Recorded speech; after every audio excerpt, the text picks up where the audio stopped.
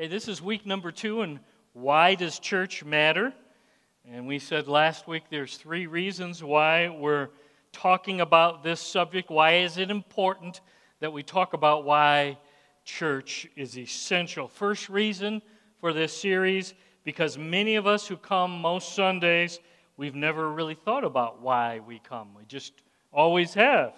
But if you don't understand clearly why it matters, if you're not really convinced that it does matter, it wouldn't take much for you to get out of the church habit, and you'd no longer be a part of us. So we want everybody to understand why. And if you understand the why, it's likely then you'll be committed, and not just anything and everything will knock you out of the habit. Second reason for this series is because many of our children and our grandchildren are not convinced that church matters. And we talked about statistics last week, but I just want you to know, more and more, as each generation comes, they are less and less convinced that church matters. So, they are voting with their feet. So, parents, grandparents, that means we better learn why church matters so we can teach and train and explain our children and our grandchildren. We need to tell them why church matters and explain to them from the Bible, God's Word, because they are no longer buying we go just because that's what we do. That's not working any longer, and they're voting with their feet. Third reason for this series, I'm convinced life is getting faster and faster and faster. Even in northern Michigan, we might be 5, 10, 15 years behind the major cities, but the pace of life is increasing, which means more and more of us are feeling overwhelmed and overscheduled and exhausted. And I won't ask you if that's how you're feeling this morning, because I suspect many of you would say, yeah, that put me in there. But if you don't understand clearly why church is essential, then you're going to be tempted as you get more scheduled and more overwhelmed and more exhausted. You will be tempted to sleep in on that's a day off. Take a break from the church habit, because the busyness of life is wearing you down. Where can I find some margin? Oh yeah, I think I found it. I'm not going to connect. I'm not going to serve. I'm not going to be a part of church any longer. And I'm just telling you, more and more and more people, not just here in Walloon, all over the U.S., people are making that choice. I'm just overwhelmed. I'm going to stay home. So, that's why. Last week, first answer, why does church matter? That's why we're doing this series. Last week we said church matters because King Jesus tells us in his book, my plan to reach and change and save the world today, it's the local church. It's the church age, y'all. Today, the church is the hope of the world. Literally, I would argue the hope of northern Michigan is the local church.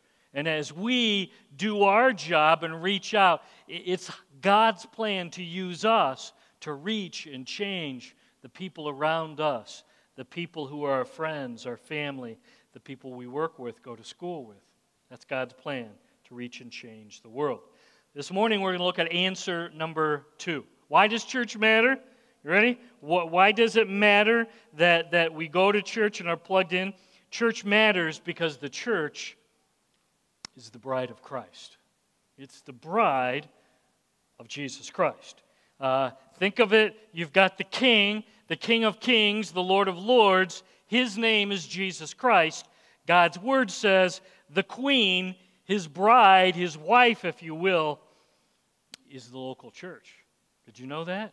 It's huge, and we're going to look at that this morning. Stand with me if you're able. We're going to be in the 5th chapter of Paul's letter to the local church at Ephesus. What was that? It was written to the local church meeting in the city of Ephesus, chapter 5. Slide down on your phone or in your Bible to verse 25.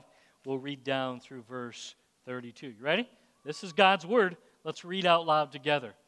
Husbands, love your wives, just as Christ loved the church and gave himself up for her.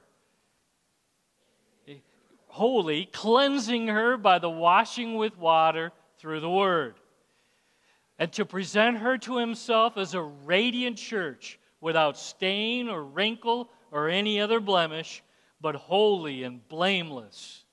In this same way, husbands ought to love their wives as their own bodies. He who loves his wife loves himself. After all, no one ever hated their own body, but they feed and care for their body, just as Christ does the church. For we are members of his body. For this reason, a man will leave his father and mother and be united to his wife, and the two will become one flesh. This is a profound mystery, but I'm talking about Christ and the church. Let's pray. Lord, we need you this morning as we talk about why your church matters. So would you meet us today in your church? Teach us about your Son, Jesus Christ, and his bride, the church. Would you show us why that makes a difference, how that should matter to us, why that's essential? Lord, the truth is, more and more people who say they love your Son Jesus, who say they're followers of your Son Jesus, are choosing not to plug in and connect with your church. Lord, I'm asking that you might show us today why that's dangerous. Would you show us this morning, Lord, why that's not in alignment with your book? I want to pause now because I know some of the family here today are hurting. Some are exhausted, as we just talked about. Some are in pain. Some are in turmoil right now, Lord. Some are facing relationship struggles and battles. Lord, we're glad that we can be here together as family. So first of all, would you help us to humble ourselves so we can admit and tell other people who can love and encourage and pray for us. So help us to own up to where we're at right now, and if we're not doing well, Lord, help us to seek one another this morning. And Lord, others of us, would you help us to notice? And when people humble themselves and share, Lord, help us to care. Help us to pray and love and support one another today in your family here. And finally, Lord, I want to pray for the folks who are watching online. Many of them right now, I know, are right in the middle of all sorts of chaos and struggle and pain. And Lord, for everybody watching online, I pray that your grace and your mercy might rain down upon them. And Lord, I pray that they might, in due time, after they get well, Lord, maybe after they feel comfortable, connect with a local church. Lord, help them to realize they need one another face-to-face in person as well. Like we do every Sunday, Lord, we need your Holy Spirit to come and be welcome today. Lord, nothing is going to happen that's going to matter or make a difference unless your Spirit is here and welcome today in your church. So corporately, come, Holy Spirit. We're in great need of you. Take charge in your church today. Take charge of these weak lips. Lord, help us to hear clearly from you. Might Jesus Christ be lifted high today in your church. And the church family at Walloon Lake said with one united voice, you can be seated. Imagine with me for the next few moments, okay? So I want you to track the beloved king of the most powerful nation on planet Earth announces to all of the citizens in the land, from this day forward, I'm going on a long journey. And from now on, my bride, the queen, is the chief of staff. She's my ambassador. She is my spokesperson. And if you want to get things accomplished today in my kingdom, while I'm gone, and it's going to be a long time till I'm back, My edict is you do business through my bride. You come and see her, and it's through her that you're going to accomplish my business. Do it through my bride, my wife, the queen. And all throughout the land, as the plan reaches everybody all around this powerful nation, people aren't happy with this news. They aren't happy because they really love the king, and they don't want him to go away. They're not happy with this order because many of them protest, we don't really like the queen. We don't really like her very much. She's not as smart. She's not as gifted. She's not as nice as you are, dear king. We don't care for the queen. We're sorry, but that's the truth. She works hard. She gives it everything she has, but she messes up sometimes. That queen, that wife, that bride of yours, sometimes she's just mean and ornery, and we don't like working with your wife. So over time, track with me, many of the citizens who were under the king's kingdom refused to work with the king's wife. I don't want to meet with the queen. I don't want to do business with the queen. And many of them just flat out refuse to cooperate with the queen. They even start a whispering campaign. Can we come up with another plan? The king's gone now. We don't like her.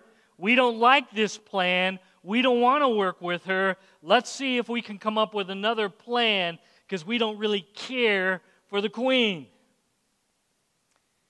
Some of you are saying, that's kind of a strange story, Pastor Jeff. And others of you are saying, I think I know where you're going with this. Can I just say, this is no imaginary story.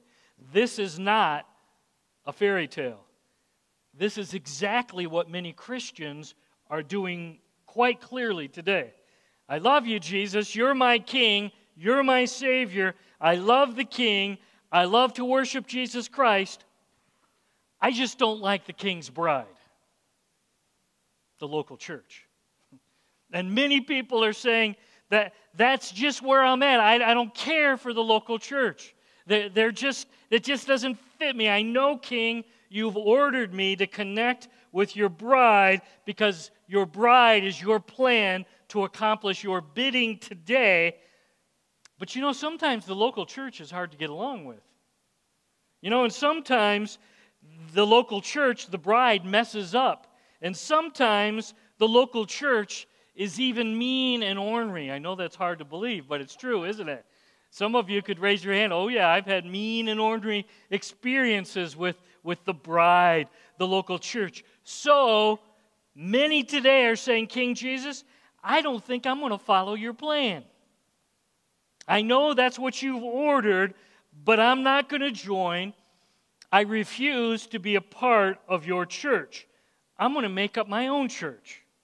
And you know some people, you know, they've started Lone Ranger Church, you know. It's me and Tonto, and I got my horse, and I'm just going to do my own thing. Or, you know, I sip coffee and we talk religious things. That's my church. Or I go out in the woods, and it's just me in the trees, and that's where I have my church. Again, what are they saying? Jesus, I know what you've planned. I know what you've ordered, and I love you, and I worship you. I just refuse to do it your way. I'm not going to connect with your church. Now, just think about it. I could, you know, Tim and Marie, you know, Tim, I really like you. You're a great guy. I want to be your friend. I want to hang around you all the time. I just don't like your wife. That's not true. She's one of the nicest people I know. That's why I picked her. Okay? Because it's just not true. But if someone really felt that way, Tim, and said, you know, I really love you. I want to be your best friend. I want to hang out with you all the time, but I want nothing to do with your wife. Well, again, I'm just telling you. You're going to say, sorry. That's not going to work. Because we're one. The Lord and if you don't like her, you don't like me. And if you don't like her, I don't like you. You understand? That's just blunt. So I'm just telling you, think about it, and you wouldn't even allow that to go on in your own house with people trying to connect with you, but I don't like your bride. I don't want nothing to do with your bride. Just for free. For most of us, Tim, it's the opposite. I like your bride. I don't really care for you, but it doesn't fit with the analogy here. So here we go. Okay, so how should the king respond with citizens who reject his plan? Think about it. You got the King of Kings, Lord of Lords, Creator of the cosmos, Savior of all mankind. This is what I want you to do. This is my plan for today. And now you got lots of folks saying, I don't like your plan, Jesus. No, thank you. So how does Jesus respond? Okay? And I believe he responds by writing to us in his book and remind us why this is his plan, why the Savior, the Lord, the King chose to do it his way. Okay? Here we go. Ephesians 5, verse 25. Let's dig in, okay? It says this: husbands, love your wives. And I bet some of you while we're reading saying, I didn't know we were in a marriage series, Pastor Jeff. Here we go. We're talking about husbands and wives. But I want you to know the central application here isn't husbands and wives. The major message here has to do with Jesus and his church. And the application is husbands and wives in marriage. So sometimes we miss that. He's actually talking about Jesus who willingly sacrificed his life on the cross for who? For who did he sacrifice? Does it say? Verse 25. Who did he shed his blood for? The who? It's the church. He's talking about the church here. Jesus willingly took our place on the cross, shed his blood for the church, plural. Not just individuals, for the church body, for the family, he says. Those of us who gather as family, we gather to reach and serve and love and change the world, plural, corporately, together. Lone Ranger Church was never a part of God's plan. All by myself out in the woods, that's never got part of God's plan. Just schmoozing with some coffee and talking, that's a good thing if you're talking about good, right, pure things. That's not church. We gather together corporately to worship Jesus, the body, and we, the bride, gather together so that we can reach out corporately together and see Northern Michigan changed for Jesus Christ. You understand? That's the purpose of the local church. And that's the main point of this passage. You're not sure you believe that? Slide down to verse 32. I just want to remind you. He says, in case you didn't get it, this is a profound mystery. I get it. This is hard to understand, but he just says it flat out. But I'm talking about Christ and the church. This whole section, first and foremost, is talking about Jesus Christ and his bride, the local church. Okay? He's using this relationship between husband and wife to illustrate the relationship between Jesus and his church. I hope that's tracking with you, okay? He's using the illustration of husbands and wives and marriage to explain the relationship between the bride, the church, and the bridegroom, Jesus Christ.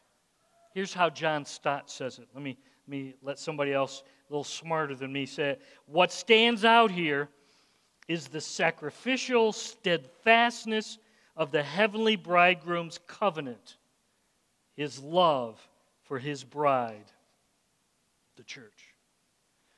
Now here's the tension. You ready? The tension is, in our culture today, we like to be individuals, right? We like to do it myself. And I can do it, and I will pray, and I will walk with Christ, and I will say yes to Jesus, and I will do it because I can. And the emphasis 2020, our culture, it's all about individuals. I can do it. I trusted Christ. I do my daily devotions. I worship well. I got my Spotify. I got my iTunes. I sing to Jesus. I'm connected to Jesus daily. I'm doing just fine. Thank you very much. And that's just where we're at. Now here's the problem with that. This is a team sport. We're called, as the church, godly people called together by Jesus and His Spirit to new life and salvation, and He's going to use the church and the Word of God. That's why every Sunday we open up God's Word, because that's what brings cleansing.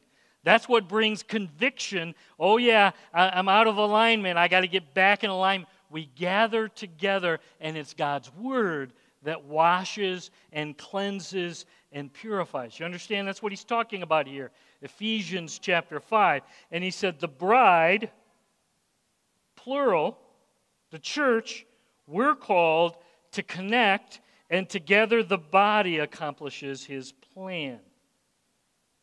Okay, some of you would say, but the church is messy. How many can I get it? Amen. The church is imperfect. The church is made up of sinners just like me, and they don't always do it God's way. And sometimes they're hard to get along with. Can I get an amen there? Yeah. I get it. The truth is, it's easier just to do it alone, right? Well, I'm just going to do it. I don't need the church. I'm just going to be by myself. I'm going to do it my way. How many of you, question, would say, is the easy way usually the right way to do something? In your experience, is the easy way in God's plan very often the right way? And I would argue almost never. I just want to do it the easy way. We're not called most of the time to do it the easy way. We're called to do it the right way, which oftentimes is harder and more difficult and takes longer and requires more patience and thought and prayer. It's just true. So, let's go back to Ephesians 5. Okay? The illustration that we can grab a hold of here, we can understand better, it has to do with marriage, right? And here would be my advice. If you're looking to do it the easy way, stay single. Is that not true? If you want to just don't get married. Why? Because marriage, I get an amen here, requires compromise and patience and seeking forgiveness and giving forgiveness and understanding and learning love languages and learning to compromise with one another. If you want to do it the easy way, stay single. I promise you. Way easier. Because the only one you got to please is me. Okay? A good, healthy marriage requires you don't get your way all the time. I'm here to serve you. I'm here to look out for your needs and your interests first and foremost. That's at core what marriage is. Okay. There's a book that I require last 10 years, every couple that I marry to read. It's called Sacred Marriage. Carly's going to get it up there. It's by Gary. It's a great book. It really is. But I really like the subtitle, and this is really the theme of the entire book. Here's the question. What if God designed marriage to make us holy more than to make us happy? What if the purpose of marriage isn't to make us happy, but the real underlying purpose of marriage is to make us holy? And he spends the rest of the book laying out the case. That's exactly the case. You don't get married to be happy. You get married because God uses the context of marriage to make us more and more like Jesus. Because if you want a happy, healthy marriage, it's not about me. And it's a purifying, it's a maturing thing. Okay? Now, I would ask the same question about church. what if God designed church to make us holy more than to make us happy? Think about it. What if the purpose of church isn't so much, this is going to be easy, this is going to be fun and skippy all the time. What if the purpose of church is actually to make us grow up and not get our way all the time? And learn patience and learn forgiveness and learn to get along with people who aren't much like me, and yet I'm going to do that in the context of the church family. What if God's plan today for church is not to make us happy, but to grow us up and make us holy and more like Jesus Christ? I just want to keep going a bit on that marriage thing, because more and more, 2020, I don't know if you know this, but more and more people today in our culture refuse to commit to getting married. More and more people are saying, well, I'll live with you. We'll hang out. We'll do married stuff, and you know what I mean by that. But I'm not willing to make promises and vows to you, okay? So I'll hang with you until hanging doesn't feel that great, and then I'll move on and you can move on. Did you know a majority of our young people are choosing that today? It's gone over 50. Most, and we say, oh, the divorce statistics are getting better. You know why they're getting better? Because most of our kids, they're not even getting married, so when they break up, it doesn't show up. So, anyway, that's a little side. But my point here is this. If that's the reality in our culture today, it shouldn't surprise us that more and more people say, you know, I like you, Jesus. I even said yes, and I believed, and I received, and I think you're awesome, Jesus, but I'm not willing to commit to your bride. I'm not willing to jump into that motley crew of sinners and hypocrites. You think I want anything to do with them? No, thank you. I think I'll just kind of date your bride and kind of stay my distance. I love you, Jesus, but I don't care for your bride. Thanks, but no thanks. And more people are in that mindset today than ever before. But it shouldn't surprise us. That's the mindset regarding marriage. That's the mindset regarding the church. King Jesus says clearly, catch this, go back to Ephesians 5. I died and sacrificed everything on the cross for my bride, the church. I bore the sin of my bride. Rejecting God's plan and His bride, track with me, is at core rejecting the King. You reject His plan and say, okay, I love you, I serve you, I worship you, but you say, I'm not willing to do it your way, I don't like your bride, no thanks. You're not just making a choice. You're rejecting the King, the Savior, the Lord, the ruler. Okay. I want to switch pictures with you because I want to show you something.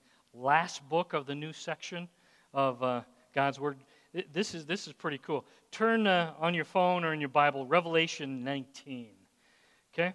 Because there's this wrestling match we got going on, Satan, sin, old world system, on my old sinful, scrappy nature. And I'm just telling you, there's a tension, there's a pull. Okay? Prone to wander is how the hymn writer said it. Revelation 19. This is like just before the Battle of Armageddon. This is like just before Revelation 20, and everything is made new, new heaven, new earth, chapters 21 and 22, okay? So now you understand the context, but I just want to show you something in chapter 19, beginning with verse 6. It says, John writing, Then I heard what sounded like a great multitude, like the roar of rushing waters, like loud peals of thunder, shouting, Hallelujah, for our Lord God Almighty reigns. One of the few times the word hallelujah is used. Verse 7. let us rejoice and be glad and give him glory. Who's getting the glory? For the wedding of the Lamb has come. The Lamb is getting married, and his bride has made herself ready. Fine linen, bright and clean, was given her to wear. Fine linen stands for the righteous acts of God's holy people. Then the angel said to me, write this, get it down. Blessed are those who are invited to this wedding supper of the Lamb. And he added, these are the words of the true God. True words of God. Anyway, a couple questions. The Lamb here is also the bridegroom, and his name, what's the bridegroom's name? Just want to get it clear here. What's the bridegroom's name here? Jesus Christ. And who's the bride that's getting married to Jesus Christ? And your answer would be 2 Corinthians 11:2, I'm jealous for you, Paul writes to the local church, with a godly jealousy. I promise you to one husband, to Christ, so that I might present you as a pure virgin to him. If you slide over another couple chapters, Revelation 21:9, the church, the bride of Jesus Christ, the bride, the wife of the Lamb. Okay? So this is that final ceremony, that final time when the church and Jesus Christ come together. And note how the church is dressed. Note how the church will be dressed. Just like a bride, it says fine linen. That's the best that you have to offer. Bright, clean. And then it says, this is interesting, the clothes, the fine linen, the bright, the clean clothes are the righteous acts of God's holy people. The righteous acts of God's holy people. Slow down, Pastor Jeff, because I'm pretty sure that Ephesians has something to say about that, right? Some of you are thinking, whoa. It's by grace we are saved, not by works, so that nobody can boast, Ephesians 2:6-7. And I would say exactly right. That's how you come to faith in Christ. By faith alone, the grace of Jesus Christ saves us from the inside out. But you got to keep reading. Ephesians 2 and verse 10. For we, the church, are God's workmanship.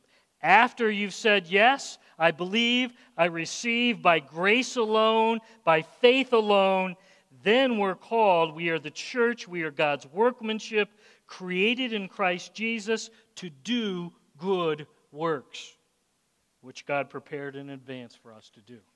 So please understand, you come to faith in Christ by faith alone, grace alone, but we're called to do good works through the power of Jesus alive and living in us and His Spirit flowing through us. We're called to do good works.